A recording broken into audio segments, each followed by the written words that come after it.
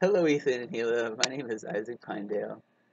I am a longtime follower of h3h3 Productions because I really appreciate your commentary on a lot of the issues that you cover. However, I do have a little bit of contention with the issue of pizza delivery. You posted a video not too long ago about how pizza delivery drivers become frustrated when not presented with a tip.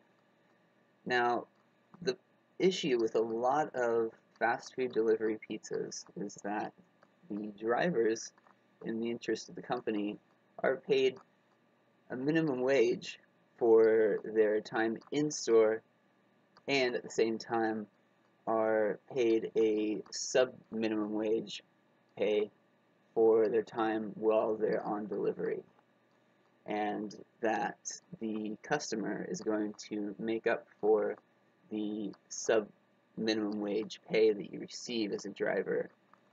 I won't necessarily tell you the rate, but it's about half of what the minimum wage is. Now, you assume that everybody is going to pay you at a rate that would compensate for that minimum wage that you expect when you work at any job. And it's unfortunate that a lot of people don't tip, especially college people. And you make that note very clear. It's college kids that otherwise wouldn't really have the money to buy any sort of pizza. And a lot of questions that I hear other drivers ask themselves, and what I ask myself when I am not given a tip for a very large delivery to an apartment complex or to a private home, that is that if you have the ability to afford a fast food pizza, you probably have no reason to even buy the pizza to begin with. And it doesn't mean that you're wrong for not tipping, it just means that it's irresponsible to do such a thing. And so the irresponsibility is met with a little bit of outrage.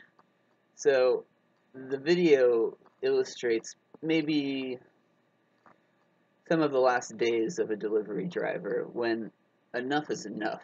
I'm tired of being paid minimum wage or less for all of the duties I have to perform as a pizza delivery driver, which goes beyond just driving.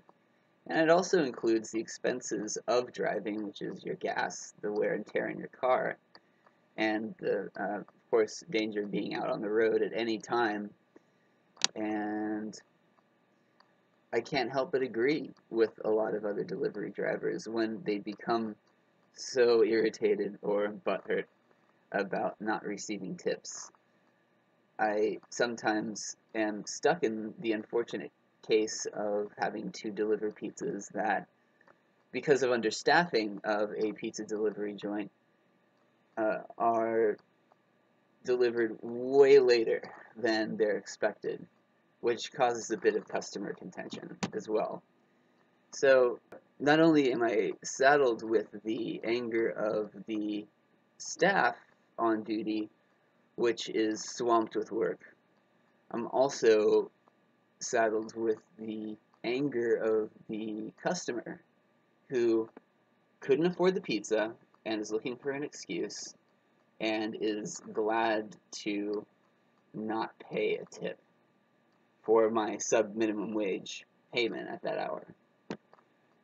And so we really don't rack up anything something like $200 a night in tips. I don't know where you live. I don't know what the rates are, what the standard delivery amount would be if you just bought one pizza.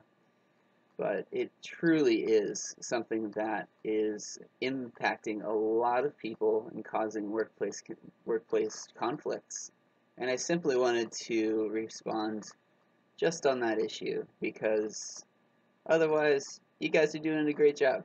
Keep it up.